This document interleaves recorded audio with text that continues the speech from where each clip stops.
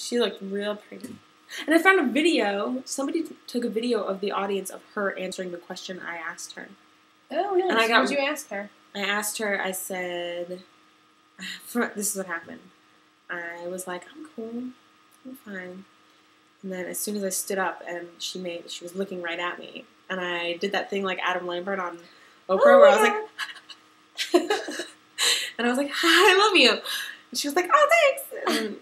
And I asked her, I said, is there any like great Broadway roles or shows that you would love to revive and like do in your own way?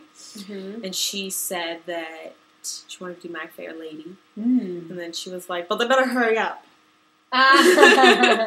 And then she named a few other shows. You can watch the video. They only started filming when she started answering. I was really hoping that I was like, oh, you're going to hear me be like, I didn't say that. But, what did you say? Hi, Miss Chenoweth?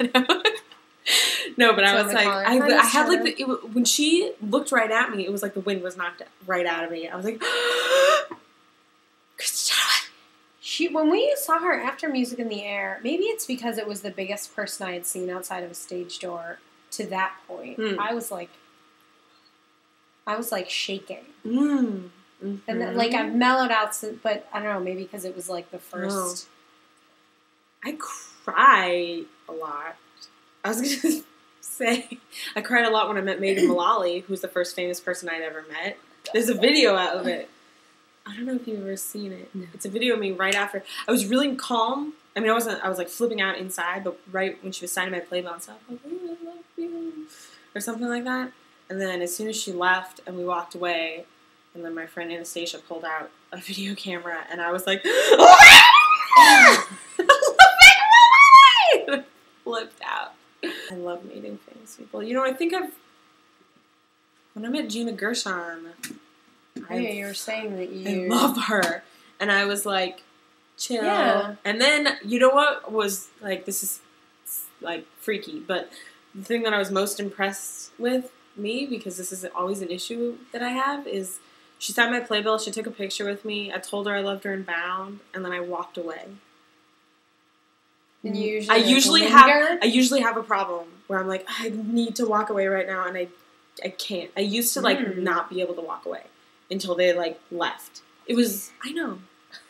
It was like an OCD thing where I would be like, oh, I can't walk away right now. Right. I don't know why. I already got my thing signed. I already got my picture.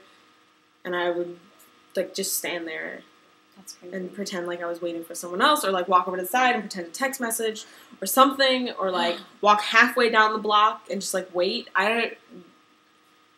But when I met Gina Gershon, not like every time, but like with certain people, I would be like, I cannot leave right now. But with Gina Gershon, I was like, thanks, and then I was like, all right, I got my stuff, and I walked away, and I got halfway down the block, and I was like, I just walked away. Good job. Pat on the back to you. Gina Gershon and Bound. The movie is amazing.